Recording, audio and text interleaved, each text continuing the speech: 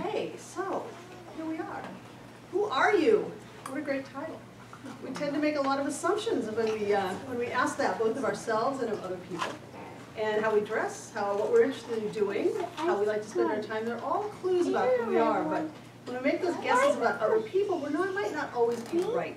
So gender identity is something that's being talked about more and more now, and thankfully, we have a new book to help this discussion along. Who are you? The Kid's Guide to Gender Identity.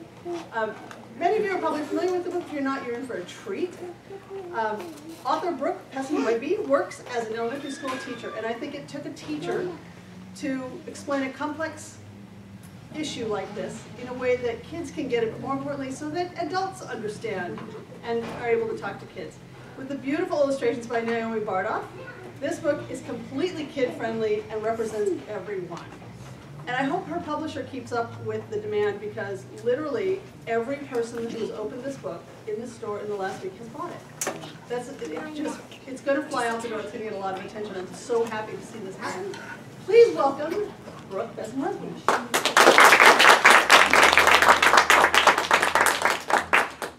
everybody, I'm so happy to be here. And Luann, thank you for that wonderful introduction. And thank you to Laurel Bookstore and for Engender, who is sponsoring this, and Naomi Bardoff is here. I'm going to come on up in a minute. But it's really nice to be here. It's nice to see some friendly, familiar faces and some new folks out there too. So, I'm Brook. Some people call me Teacher Brook because I am a teacher at Rosa Parks Elementary in Berkeley. I've taught kindergarten, second grade, third grade, lots of elementary school kids. I have, other people call me Mama because I have 3 young kids who are right here, 4, 6, and 8 years old, almost 9. And I dedicated the book to kids, to all the kids in my life. I spend most of my time is spent with kids, and so I dedicated the book to kids. And so all of the kids who are out here in the audience, you all, if you have a curious mind, which means you like to ask questions and wonder things, and if you have an open heart, then this book is dedicated to you. And if you are a kid who wants to be coloring while I'm talking a little bit, you can do that. If you want to come sit up on the front rug here when I read the book, you'll be able to get to see it close up, look at the pictures. So if you feel like coming up, you can do that if you want. So, I'm super happy to be here, and I want to start by telling you a little bit of the story of why I wrote the book, and then I'll read it and then show you this cool gender wheel at the end, and then we'll have time for questions too. So, it was a couple of years ago when I was teaching second grade, and I was walking with my class across the playground. We were coming in from recess, and I kind of overheard behind me this conversation. I had a bunch of kids who were saying, oh my gosh, look at that soccer game, that soccer player, he's so good, he just scored a goal. And then somebody else said, no, she's a girl, she's got long hair, like she's wearing a dress, she's a girl. And they went back and forth, and we're having this great debate, like, is the soccer player a girl or a boy? And we got back to the classroom, and I had this whole long math lesson planned, but the kids kind of stopped me and said, well, which is it? Is that awesome soccer player a boy or a girl?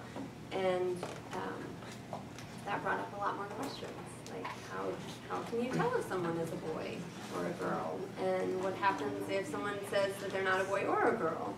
And so there was a lot of conversation that needed to happen. So we went into the classroom, and instead of diving into the math lesson, we sat down on the circle and just had a community conversation. And that night when I went home, I realized, you know, I need to get some more resources to follow up on that conversation. And so I looked on the internet, I was looking for books, and I found a lot of great books. I ordered all of them.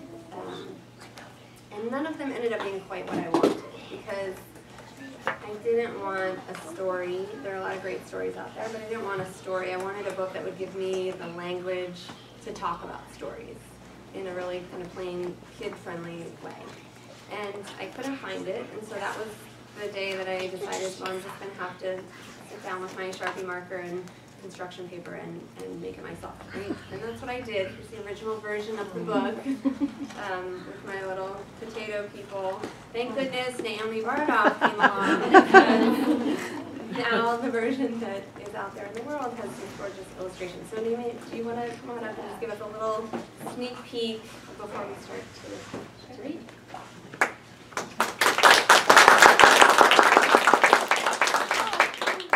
So one of the things that I love about this book, you know, it's about identity and who you are.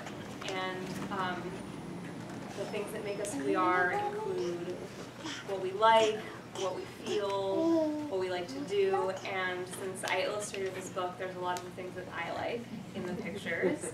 I really like animals, especially dogs, so you'll notice a lot of dogs. And there's a stuffed giraffe, there's a cat, so when Brooke's reading it, you can keep a lookout not only for all the animals that I added, because I love the animals, but also for the things that you might like.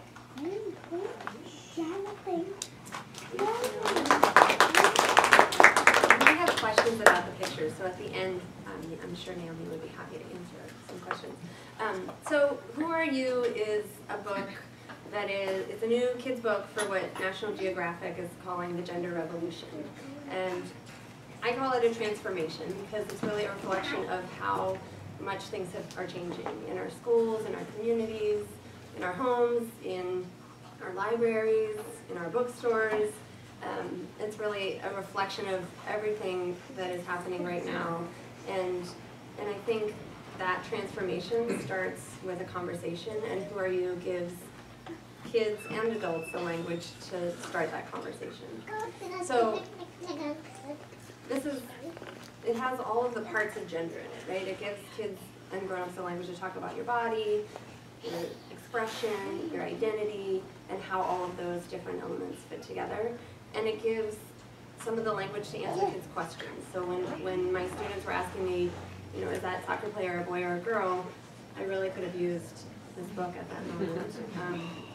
Lots of people, lots of kids now are asking, you know, what does transgender mean? And so, and there are adults who are comfortable talking about that, but they're not quite sure how to then explain that idea to a young kid. So there's language in here that helps answer the questions. And it's also a way for people, for kids and grown-ups too, to be able to share their stories and think about themselves. So I'm going to read the book, and while I'm reading it, you can be thinking about yourself and the things that you like and how you feel, and thinking about your story. Okay? So I usually when I read with kids, I'm like sitting in the chair and the kids are kind of crawling up my legs. So this is a little unusual to stand up and read a book, but can you all see if I hold it up like this? Yeah? Okay. All right, so I'm going to read it. Who Are You? The Kid's Guide to Gender Identity.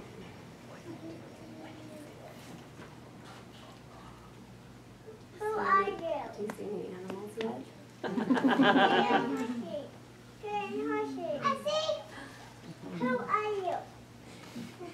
This is a long note for the grown-ups. I'm not going to read the note. All right. This is a story about you. The important thing to remember is that you are the one who knows you best.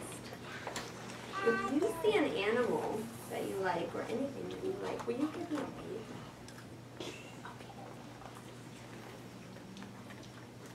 When babies are born, people ask, is it a boy or a girl? Does anybody know any babies who were born? More animals. When you were born, what did people say about you? Nothing. I bet before you were even born, people had that question. Is it a boy or a girl? Babies can't talk. So, grown-ups make a guess by looking at their bodies. This is the sex assigned to you at birth, male or female. Sometimes people get this confused with gender, but gender is much more than the body that you were born with.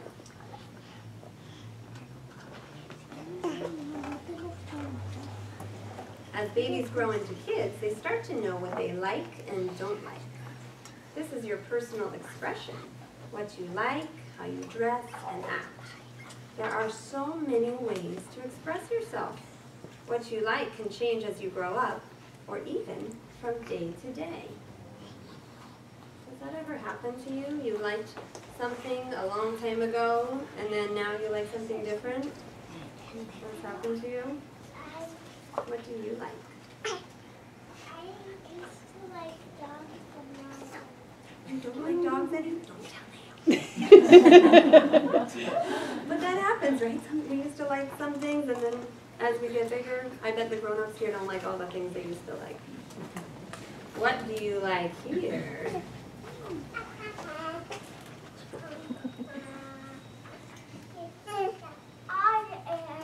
All the animals. What do you all like over there?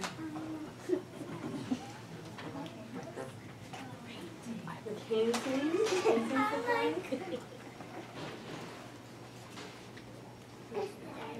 The dinosaur. The doll. How about on this page? What do you like here?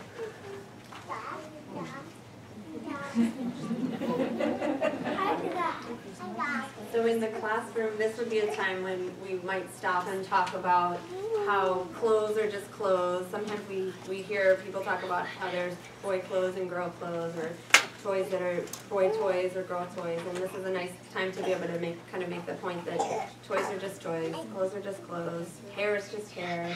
And to kind of bring up that idea that you can like, there are lots of things that you can like here, and it doesn't matter who you are. You can like, everybody gets to like what they like. So kids know a lot about themselves. They know who they are by how they feel inside. This is your identity, who you feel like inside, who you know yourself to be. This can also change as you grow up or change from day to day. Your gender is just one part of your identity. What makes you, you.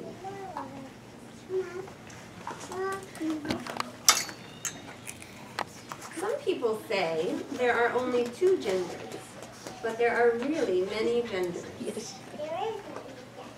And this was the page that I really probably could have used that day on the playground. I am girl, boy, both, neither, just me. And if you have words to describe yourself that aren't on the whiteboard here, there's blank lines so you can fill it in. And this is kind of my favorite page. The message, the central message of the book here is, you are who you say you are, because you know you best.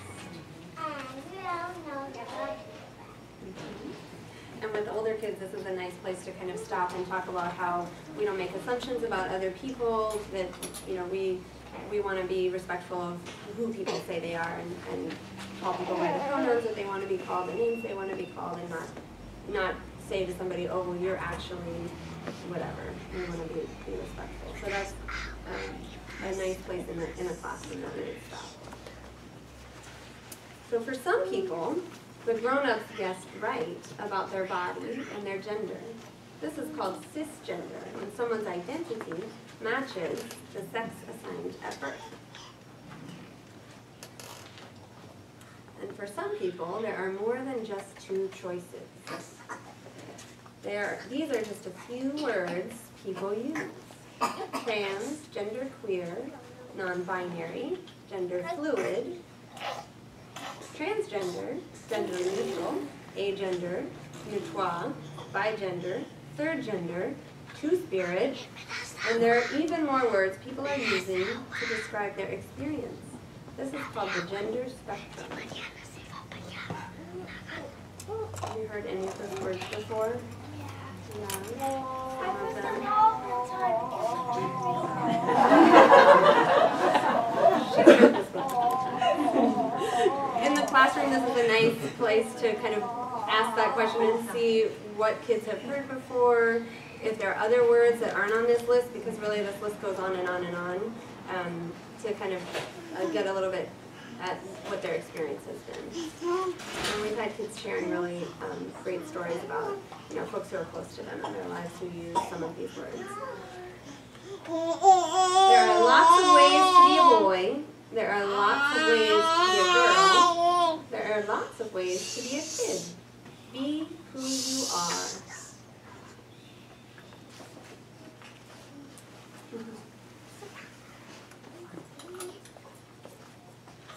So this is the last page, but the best part of the book comes at the end here, the gender wheel. There's a guide for grown-ups that gives some ideas about ways to start a discussion throughout the book. But when we get to the end here, what often happens is I think the idea that there are lots of ways to be in the world, there's lots of possibilities, can sometimes be a little abstract for kids. And so the gender wheel makes it much more concrete. It's kind of a fun tool to be able to play around with the different parts of gender. So there's 3 wheels, and you can turn them and mix and match to create lots of different possibilities. So in the center here is the body wheel, and the next wheel is the identity wheel, and then we have the expression wheel. So it says, I have, I am, I like. That's kind of the simple sentence frames in teacher talk. I have, I am, I like. And on the body wheel, that some of the choices are, I have a body that made the grown-ups guess boy. I have a body that made the grown-ups guess girl. Or I have a body that made the grown-ups say, we're not sure. And then on the identity wheel, there's lots of choices. There's, I am a girl, I am a boy, I am both, I am neither, I am not sure, I am trans, I'm transgender, I'm agender, and it goes on and on and on, and there's a blank line for any words that don't show up on the wheel that people might use to describe themselves. And then the expression wheel is what kids really like the most, the I like part. I like tutus, tank tops, vests, jackets, headbands, scarves, sandals, belts, lots of different things that you can wear. And then there's a whole bunch of activities too. There's sports, puzzles, painting, running, swimming, cooking, making forts, doing experiments, dress up, reading, trains, and of course there's a blank line there because there's so many more things that we like than fit on this wheel. But what we like to do a lot of times is take other books, other storybooks, or characters that are sort of our favorite characters, and put them on the wheel and say, so for example, I Am Jazz is a book that we like to read a lot at my school, and Jazz is a transgender girl who wrote her story, and she would say, if she does say in the book, if she were going to use the gender wheel, she would say, I have a body that made the grown-ups guess that I was a boy, but I am a girl, or she might say I am transgender, and I like mermaids and swimming and soccer. And maybe soccer. There's another really wonderful book that just came out, One of a Kind Like Me. It's a bilingual book about a boy who wears a big purple dress to the school parade, and Danny in that book might say, I have a body that made the grown-ups guess that I was a boy, and I am a boy, and I like big, beautiful purple dresses. And then some of you might know this very brave person named Maria Munir. They are a student in the UK, and they are non-binary. They came out to President Obama, I think it was last year, as a non-binary person. And so Maria, on this gender wheel, would say, I have a body that made the grown-ups guess that I was a girl, but I'm not a girl, I'm non-binary. And I like Holocaust, or President Obama. That would go on the blank line. President Obama's not actually on here. So there's lots of ways to use it with other books, other characters. On the website for the book, kidsguidetogender.com, there's a whole lot of videos and songs and stories of other characters and real people who are telling their stories that can be kind of used along with this. And you kids can use it too. I don't know if you want to take a turn and try it out. When you do this in the classroom, often teachers have had to do it over several different days because the whole class wants to have a turn putting themselves on the gender wheel. And it's it's great for grown-ups to use too, because the way we feel and what we like and who we are changes over time. So it's a great tool to come back to again and again as we grow up. So, do any of the kids here want to take a shot at it and try it? No? Jessie, do you want to do it? Okay. Brooke, you came up with the gender wheel. Yeah, I came up with the gender wheel. I designed the gender wheel because I wanted that language to say, some people are like this and some people are like that, and really the sentence frames were kind of where I started. Some people have this kind of body and like these things and feel like this inside. And other people have this kind of body and like these kinds of things and feel like this inside. Just to kind of give, especially for kids who are maybe just sort of figuring it out or kind of trying to find their own language, it's sometimes helpful to have it be about other people and not about you. To be able to say, oh, well, I'm kind of like that person, or I'm not like that at all. To kind of ground yourself in that. So, yeah, so I came up with a language. Justin, do you want to say? A boy that, wait, no. I have. Oh. I have a body that made adults guess girl. I am a girl, and I like knee socks, shorts, nail polish, sunglasses, bracelets, and boots. Awesome.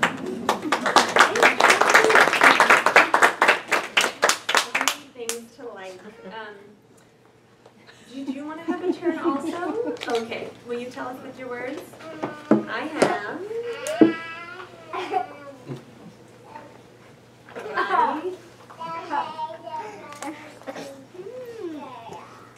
Okay, and I am.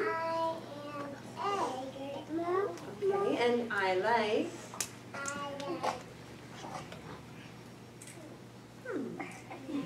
You might have mermaids.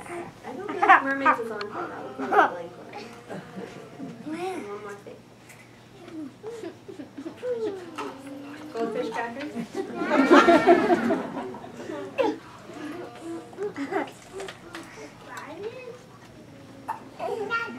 And snuggles, of course. So, one thing that, before we go to questions, one thing that I want to share is that as a teacher and as a parent, I've always thought about my job as kind of preparing my kids to grow up and go out into the world and do good things and be good people, and that is an important job, but it's not all of my job. I've realized in writing this book and doing this work that really our job is all about kind of preparing the world for our kids. So I really appreciate all of you being here and taking this book back into your communities, your schools, your families, your public libraries, and helping to partner with me in that important work. Thank you.